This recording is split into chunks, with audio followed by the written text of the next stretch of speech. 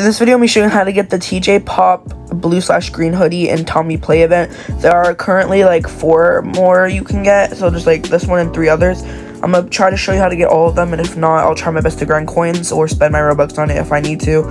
But to get it, you basically just need to join a stunt race, and you need to get to the 5,000 mark as you do it with your stunts. I recommend having 2, which you can get them in the shop for some coins.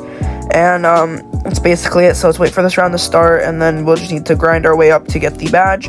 So we got about 5 more seconds to do it, and then after this there's 3 more hoodies. You know, I'm not a big fan of these layered clothings, but since some people, well, it's not really layered clothes, it's actually like a normal shirt, which is cool. So I guess that's a win, I guess. Not our throw for once in Tommy Play, so it's pretty cool. But yeah, just do this with your stunts and keep jumping up. It's okay if you fall, you might lose your score, but you know, you'll get it eventually. Just keep doing. Oh, we died already. Oh, whatever, just keep going.